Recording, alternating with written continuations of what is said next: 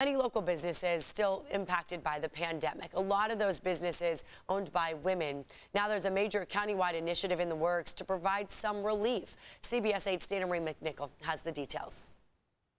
I'm outside the high school Our Lady of Peace, which is an all-female high school here in San Diego. Now, right now, a women's symposium is happening where leaders in our community are speaking about their own life experiences to inspire future politicians, leaders, and business owners. Now, we did catch up with one of those speakers before, and she's revealing brand new data about how COVID really did impact women business owners here in San Diego.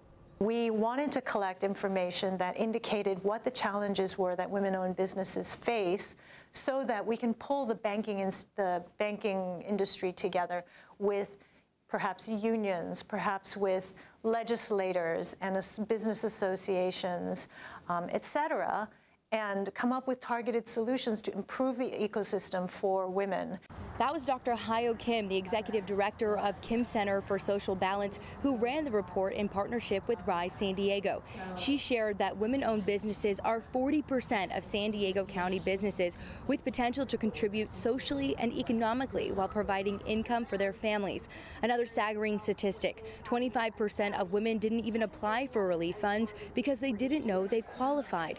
Only 5% of businesses that received financial assistance were women-owned.